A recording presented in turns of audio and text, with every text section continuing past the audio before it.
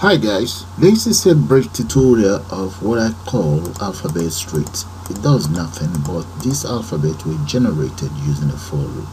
So what I'm going to do now is we have a go at creating one for ourselves. So let's start by importing the following. So that's going to be TK inner, and let's import. Okay, let me say import all. So we start that by saying from. Okay, there. Now the app is going to be known as root TK. Then let's define the title. So that's going to be that. I'm going to call it alphabet street. Yeah, that's the title taken care of.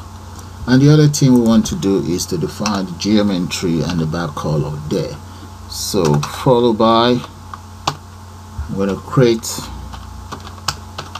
frame. I need 3 of those. So the frame is going to be inside the root, and the back color for that frame, I'm going to make it powdered blue. There we go. Close that. There's a comma. I'll make that 20, and we'll leave it. So that's going to be rigid. There we go. Alright, so let's say ABC dot grid. There. That's my main frame created. And I will now create 2 other frames. So speed that up. Those are the 2 other frames that I've created. Alright, so the next thing is I'm going to define the following: pad equals string variable, and z equals string variable as well. Copy paste. There we go. Done. So for the very first frame, this very one here, that is going to be LBL title, and that is going to be a label there, and the text content on that label equals alphabet street. So copy that, paste that right in there, alphabet street, and let's add some space to that, and some space here as well, maybe more. Right, and the font color for that is going to be, let's go for font size is going to, or font type, let's say Arial, and the size is going to be 30, and make that bold. There. Close that. So let's speed up the rest of the properties. Okay, let's close it up here. Let's say root, and I would like it to loop. Right. Now the next thing is, let me save it, then we'll run it and see how it all looks like. So I'm going to call it alphabet app.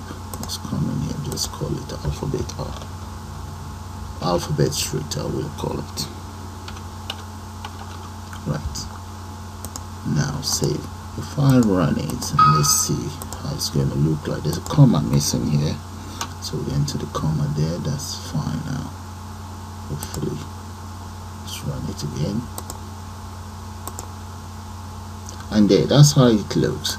So the next thing I want to do now is to use a for loop to generate buttons. So let's start by saying alphabet variable for this alphabet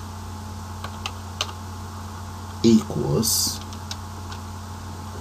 let's say ABC. There, that is my alphabet. So for this alphabet now, what I would then do is I'm going to go for btn, or you can just type in button equals, let me enter an array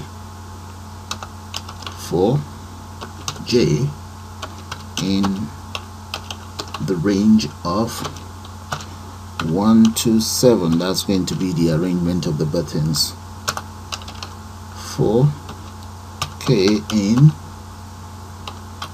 range, let's make that 5 there.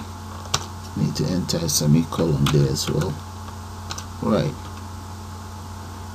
Well, a column, not a semicolon. btn dot append, and what I would like you to append is buttons. So the buttons should be inside ABC2. The frame 2 is the one I'm calling here right now. And the width of the button is going to be, let's go for 9. Heights, maybe I just go for 1. And the font color, let's copy this font type, copy paste it right there, right, comma, and let's say BG equals 4. Text on these buttons equals alphabet pad, this very one. And alphabet pad is, that's the array. Close that, and that is all. So btn dot array I dot grid, and let's enter them in a row equals J, and column, if you guess K, that is correct, equals K. And let's pad it by Y equals 8, and pad X equals 8 as well. And there. Okay, let's increment I now. I plus equals 1, and that's all there is to it. Okay, so let's get it de-indented, because that might end up with an error. Then we can then try it out. Let's now go to run, save it first. There we go. There is an error. I is not defined. I should be up there. I equals 0. There we go. Right. And there, guys, that is how you generate your own alphabet straight. Okay, now I'm going to close that. Let's try one more thing now. Supposing we decide to use ASCII character, I'm going to copy all of this and I'll paste it right up here. And let's see what's going to happen. Supposing I just enter 40 in there, and I have my 2 variables anyway, so let's come up here and just down here and say pad equals z comma char I, and in here I'm gonna copy this. Just want to show you guys another method of what's going to happen. So I'm just going to now say alphabet pound equals pad there, and I will comment this out. Let's run that and see what will happen. Oh, there's an error. I is not defined. Let's see, why is I not? Oh, this is I. There should be I in there. Or I can just change that to, there's a Q. Change this to Q as well, so that's fine. Instead of mixing up all the I's. There we go. Look at what happened. Okay, and that's how you develop your own alphabet app in Python using for loop. So let me show you guys the lines of codes again. Here are the lines of codes. Let's move this up so that you see all of the codes there.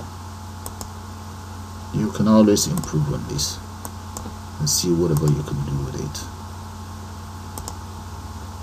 There, guys. So with that, I'm going to call it the end of this tutorial. I suppose you enjoyed. You all have a nice day now. and bye for now.